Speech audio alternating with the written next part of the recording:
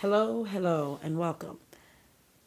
So, just so you guys know, I am trying to do ASMR now, which basically means I want to be able to use my voice to help everybody relax and just listen to my words and be able to just imagine with me. And yeah, I don't know why all of a sudden I was sitting here and I decided it sounded good. I want to give this a try. I see so many people doing it, and I figure, hey, let me get in on this game. But plus, I know that I've been told multiple times that I have a very nice speaking voice, and I've also been told, like, you have a very soothing voice. So I figure if I have a soothing voice, I guess I can use it to help people relax and things like that. So basically, I'm going to start this off with I'm going to be reading like short stories and things like that. I don't know if I'm going to get into the other things ASMR. I'm not really looking to get into the other parts of ASMR like that.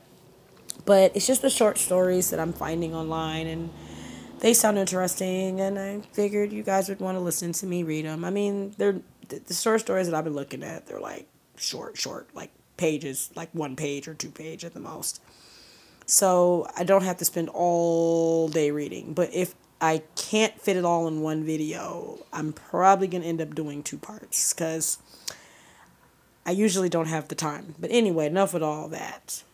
So the story that I am going to be reading is a story I found called Drinking Coffee Elsewhere. It's a short story published by ZZ Packer, whoever that is, and apparently it was published in 2000. So it says it's a story, a coming of age story about a young lady who's going to college or something. So it's told from the perspective of a female, obviously, and it worked out for me perfectly because now I don't have to feel awkward reading about a male or something. So anyway, let me go ahead. Drinking with coffee. Orientation games began the day I arrived at Yale from Baltimore. In my group, we played heady, frustrating games for smart people.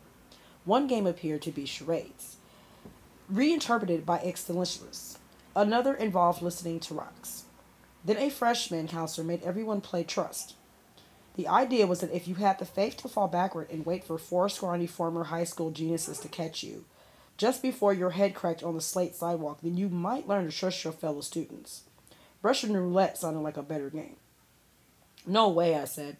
The white boys were waiting for me to fall, holding their arms out for me, sincerely, gallantly. No fucking way. It's all cool, the counselor said. Her hair was a shade of blonde I'd only seen on Playboy covers, and she raised her hands as though backing away from a growling dog. Sister, she said in a I'm down with a struggle voice, you don't have to play this game. As a person of color, you shouldn't have to fit into any white partial system. I said, it's a bit too late for that. In the next game, all I had to do was wait in a circle until it was my turn to say that what inanimate object I wanted to be. One guy said he'd like to be a gadfly, like Socrates. Stop me if I wax platonic, he said. The girl next to him was eating a rice cake. She wanted to be the Earth, she said. Earth with a capital E. There was one other black person in the circle. He wore an Exeter t-shirt, and his overly elastic expressions resembled a series of facial exercises. At the end of each person's turn, he smiled and bobbed his head with unfettered enthusiasm. Oh, that was good, he said, as if the game were an experiment he set up when the results were turning out better than he expected. Good, good, good. When it was my turn, I said, my name is Dina, and if I had to be any object, I guess I'd be a revolver. The sunlight dulled as if on cue. Clouds passed rapidly overhead, presaging rain. I don't know why I said it. Until that moment, I've been good in all the ways that were meant to matter. I was an honor roll student, though I learned long ago not to mention it in part of Baltimore where I lived. Suddenly, I was hard-bitten and recalcitrant. The kind of kid who took pleasure in sticking pins into cats. The kind who chased down smart kids and sprayed them with mace. A revolver, a counselor said, stroking his chin, as if it had grown a rabbinical beard. Can you please elaborate? The black guy cocked his head and frowned, as if the beakers and Erlenmeyer flask of his experiment had grown legs and scurried off. You were kidding, the dean said, about wiping all of mankind. That, I suppose, was a joke. She squinted at me. One of her hands curved atop the other to form a pink freckled molehill on her desk. Well, I said, maybe I meant it at the time. I quickly saw that it was not the answer she wanted. I don't know. I think it was the architecture. Through the dimming light of the dean's offices, I could see the fortress of the old campus. On my ride from the bus station to the campus, I barely glimpsed New Haven, a flash crumpled building there, a trio of straggly kids there, a lot like Baltimore. But everything had changed when we reached those streets hooded by the good buildings. I imagine how the college must have looked when it was founded, when most of the students owned slaves. I pictured men wearing tights and knickers, smoking pipes. The architecture, the dean repeated. She bit her lip and seemed to be making a calculation of some sort. I noticed that she blinked less often than most people. I sat there, waiting to see how long it would be before she blinked again. My revolver comment won me a year's worth of psychiatric counseling, weekly meetings with dean guests, and since the parents of the roommate I'd never met weren't too hip on the idea of their Amy sharing a bunk bed with a budding homicidal loony, my very own room. Shortly after getting my first D, I received the first knock on my door. The female counselors were never knocked. The dean had spoken to them. I was a priority. Every other day, right before dinner time, they'd look in on me unannounced. Just checking up, a counselor would say. It was the voice of a suburban mother in training. By the second week, I had made a point of sitting in a chair in front of the door, just when I expected a counselor to pop her head around. This was intended to startle them. I also made a point of being naked. The unannounced visits ended. The knocking persisted. Through the peephole, I saw a white face distorted and balloonish. Let me in, the person looked like a boy, but sounded like a girl. Let me in, the voice repeated. Not a chance, I said. Then the person began to sob, and I heard her back slump against the door. If I hadn't known the person was white from the peephole, I'd have known it from the display like this. Black people didn't knock on strangers' doors, crying. Not that I understood that black people would yell. There was something pitiful in how cool they were. Occasionally, one would reach out to me with missionary zeal, but I'd rebuff that person with haughty silence. I don't have anyone to talk to, the person on the other side of the door cried. That is correct. When I was a child, the person said, I played by myself in the corner of the schoolyard all alone. I hated dolls and I hated games. Animals were not friendly and birds flew away. If anyone was looking for me, I'd hid behind a tree and cried out, I'm an orphan. I opened the door. It was a she. Plagiarist, I yelled. She had just recited a Frank O'Hara poem as though she thought it of herself. I knew the poem because it was one of the few things I'd been forced to read that I wished I'd written myself. The girl turned to face me, smiling weakly, as though her triumph was not in getting me to open the door, but in the fact that she was able to smile at all when she was so accustomed to crying. She was large but not obese, and crying had turned her face the color of raw chicken. She blew her nose into the waist end of her t-shirt, revealing a pale belly. How do you know that poem? She sniffed. I'm in your contemporary poetry class. She was Canadian, and her name was Heidi, although she said she wanted people to call her Henrik. That's a guy's name, I said. What do you want? A sex change? She looked at me with so little surprise that I suspected she had discounted this as an option. Then her story came out in a teary, hiccup-like burst. She had sucked some cute guy's dick, and he told everybody, and now everybody thought she was a slut. Why'd you suck his dick? Aren't you a lesbian? She fit the bill. Short hair, roach-stomping shoes. Dressed like an aspiring plumber. The lesbians I'd seen on TV were wired with thin strips of muscle, but Heidi was round and soft and had a moon-like face. Dry mud-colored hair. And lesbians had cats. Do you have a cat? I asked. Her eyes turned glossy with new tears. No, she said, her voice wavering. And I'm not a lesbian. Are you? Do I look like one? I said. She didn't answer. Okay, I said. I could suck a guy's dick too if I wanted, but I don't. The human penis is one of the most germ-ridden objects there is. Heidi looked at me, unconvinced. What I meant to say, I began again, is that I don't like anybody. Period. Guys or girls. I'm a misanthrope. I am too. No, I said, guiding her back to my door and turned to the hallway. You're not. Have you had dinner? She asked. Let's go to the comments. I pointed to a pyramid of ramen noodle packages on my windowsill. See that? That means I never have to go to comments. Aside from class, I have no contact with anyone. She said, I hate it here too. I should have gone to McGill. Uh, the way to feel better, I said, is to get some ramen and lock yourself in your room. Everyone will forget about you and that guy's dick, and you won't have to see anyone ever again. If anyone looks for you, I'll hide behind a tree. A revolver, Dr. Rayburn said, flipping through a manila folder. He looked up at me as if to ask another question, but he didn't. Dr. Rayburn was a psychiatrist. He had the gray hair and the whiskers of a Civil War general. He was also a chain smoker with beige teeth and a navy wool jacket smeared with ash. He asked about the revolver at the beginning of my first visit. When I was unable to explain myself, he smiled as if this was perfectly respectable. Tell me about your parents. I wondered what exactly he had on file. The folder was thick, though I hadn't said a thing of significance since day one. My father was a dick, and my mother seemed to like him. He patted his pockets for his cigarettes. That's some heavy stuff, he said. How do you feel about Dad? The man couldn't say the word father. Is Dad someone you see often?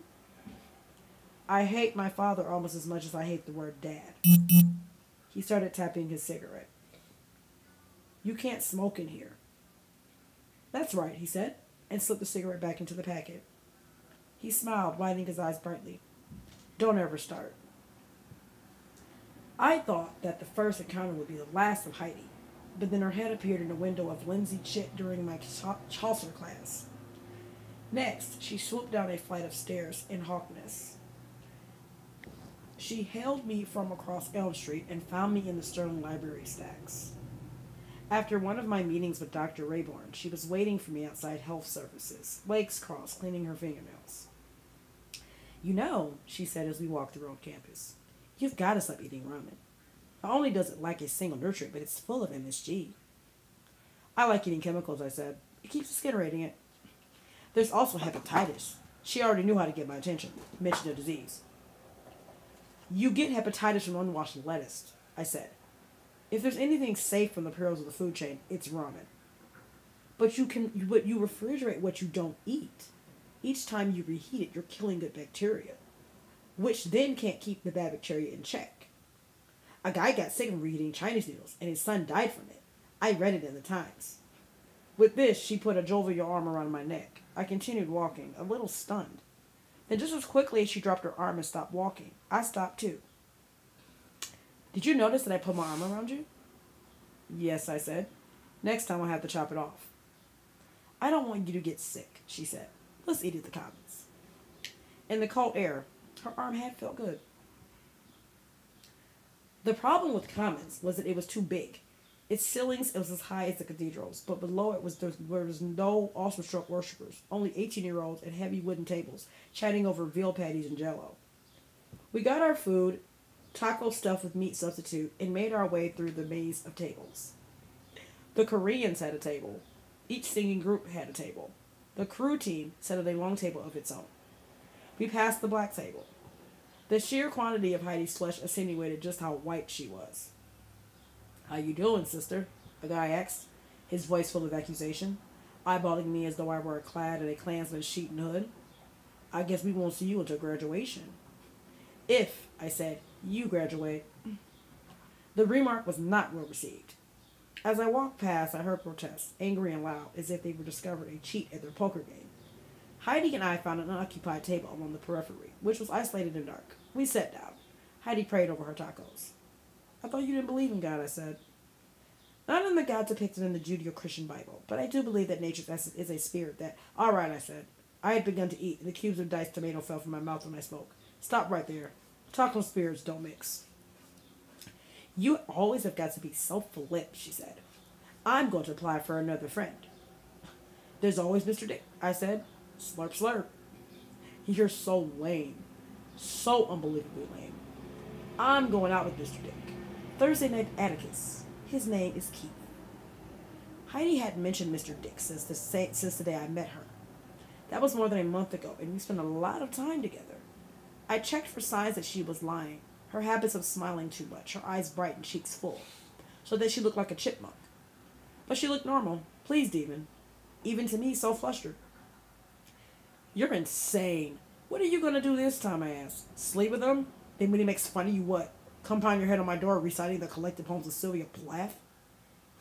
He's going to apologize for before. And don't call me insane. You're the one going to the psychiatrist. Well, I'm not going to suck his dick, that's for sure. She put her arm around me in mock comfort, but I pushed it off and I ignored her. She touched my shoulder again, and I turned, annoyed. But it wasn't Heidi after all. A sepia-toned boy dressed in khakis and a crisp plaid shirt was standing behind me. He handed me a hot pink square of paper without a word, then briskly made his way toward the other end of Commons, where the crowds blossomed. Heidi leaned in and read it. Wear black leather, the less the better. It's a gay party, I said, crumpling the card. He thinks we're effing gay. Heidi and I signed on to work at the Saybrook Dining Hall as dishwashers. The job consisted of dumping food from plates and trays into a vat of rushing water. It seemed straightforward, but then I learned better. You wouldn't believe what people could do with food until you worked in a dish room. Lettuce and crackers and soup would be bullied into a pulp, and a bowl of some bored anorexic ziti would be mixed with honey and granola. Trays would appear, heaped with mashed potatoes, snow women with melted chocolate ice cream for hair. Frat boys arrived at the dish room window en masse. They liked to fill glasses with food, then seal them airtight onto their trays. If you tried to prize them off, milk Worcester sauce, peas, chunks of bread vomited onto your dish, room uniform. When this happened one day in the middle of the lunch rush, for what seemed like the 100th time, I tipped the tray toward one of the frat boys, popping the glasses off so that the mess spurted onto his Sheelan sweater. He looked down at his sweater. Lesbo bitch? No, I said. That would be your mother. Heidi next to me clenched my arm in support, but I remained motionless, waiting to see what the frat boy would do. He glared at me for a moment, then walked away. Let's take a smoke break, Heidi said. I didn't smoke, but Heidi had begun to, because she thought it would help her lose weight. And as I hefted a stack of glasses to the steamer, she lit up. Soft packs remind me of you, she said. Just when you smoke them all and you think there's none left, there's always one more hiding in that little crushed corner. Before I could respond, she said, Oh God, not another mouse. You know whose job that is. At the end of the rush, the floor mats got full and slippery with food. This was when mice tended to appear, scurrying over our shoes. More often than not, a mouse got caught in the grating that covered the drains on the floor. Sometimes the mouse was already dead by the time we noticed it. This one was alive. No way, I said. This time you're going to help. Get some gloves in a trash bag. That's all I'm getting.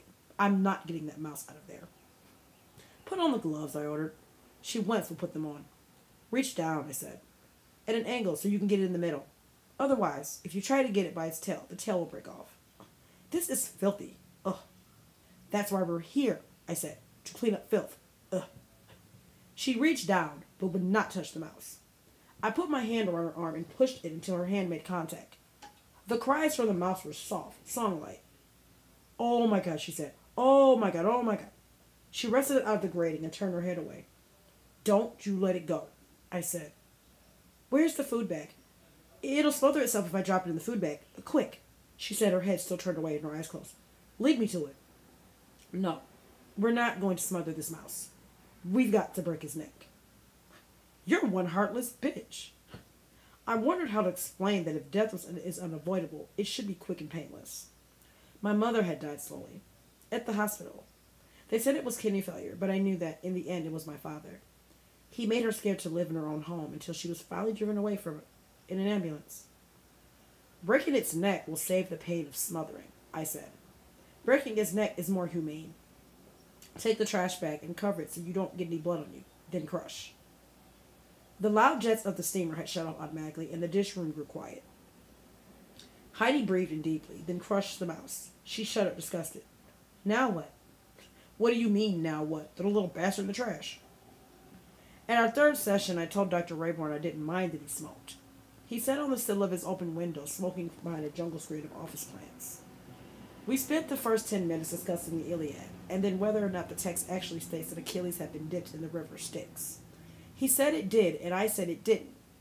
After we finished with the Iliad and with my new job in what he called the scullery, he asked more questions about my parents. I told him nothing. It's none of his business. Instead, I talked about Heidi. I told him about that day in Commons, Heidi's plan to go on a date with Mr. Dick, and the invitation we'd been given to the gay party. You seem preoccupied by this soiree. He arched his eyebrows at the word soiree. Wouldn't you be? Dina, he said slowly in a way that made my name seem like a long title. Have you ever had a romantic interest? You want to know if I've ever had a boyfriend, I said. Just go ahead and ask if I've ever effed anybody. This appeared to surprise him. I think that you are having a crisis of identity, he said. Oh, is that what this is? His profession had taught him not to roll his eyes. Instead, his exploration revealed itself with a tiny pursing of his lips, as though he just tasted something awful and were trying hard not to offend the cook. It doesn't have to be, as you say, someone you've effed. It doesn't have to be a boyfriend, he said. Well, what are you trying to say? If it's not a boy, then you're saying it's a girl.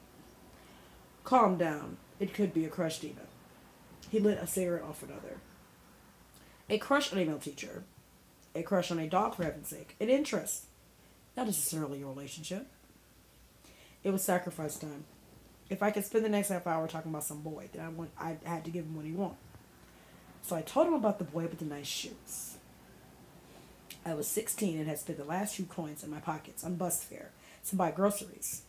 I didn't like going to Superfresh 2 blocks away from my house, plunking government food stamps under the hands of the cashiers. There she goes reading, one of them said once, even though I was only carrying a book. Don't your eyes ever get tired? On Greenmount Avenue, you could read school books, but that was understandable. The government and your teachers forced you to read them, but anything else was antisocial. It meant that you'd rather submit to the words of some white dude than shoot the breeze with your neighbors. I hated those cashiers, and I hated them seeing me with food stamps. So I took the bus and shopped elsewhere. That day, I got off the bus at Govin's, and though the neighborhood was black like my own, hair salons after hair salons with airbush signs promising Arabist hairstyles and inch-long fingernails. The houses were neat and orderly, nothing at all like Greenmount, where every other house had at least one shattered window.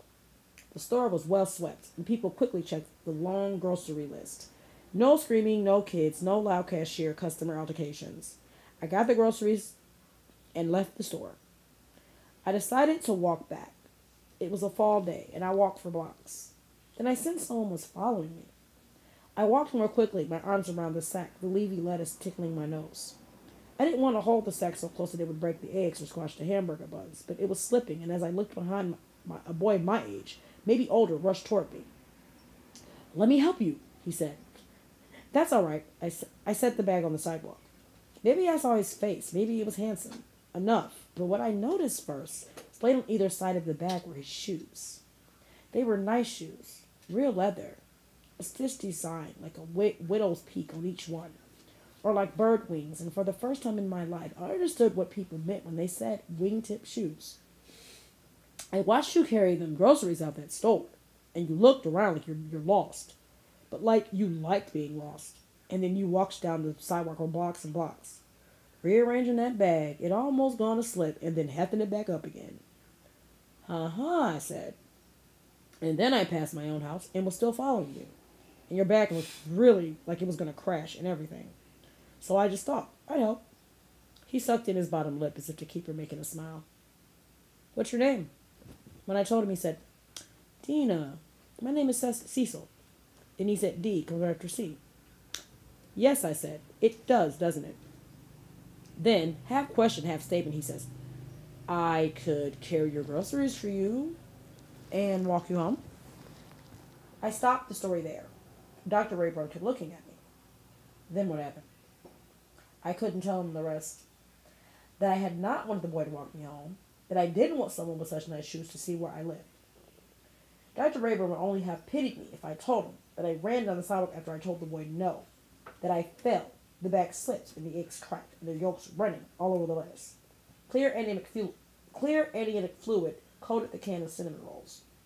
I left the bag there on the sidewalk. The groceries spilled out randomly. When I returned home, I told my mother that I lost the food stamps. Okay, people, I'm going to have to stop the video here because I have to get ready to go to work soon. I hope that I'll be able to finish the second part. sometime. I do have to go to work. So just, guys, tune in, support me.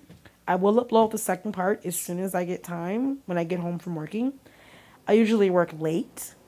So I don't know when I'm going to get it done, but I will try to get it done no later than tomorrow.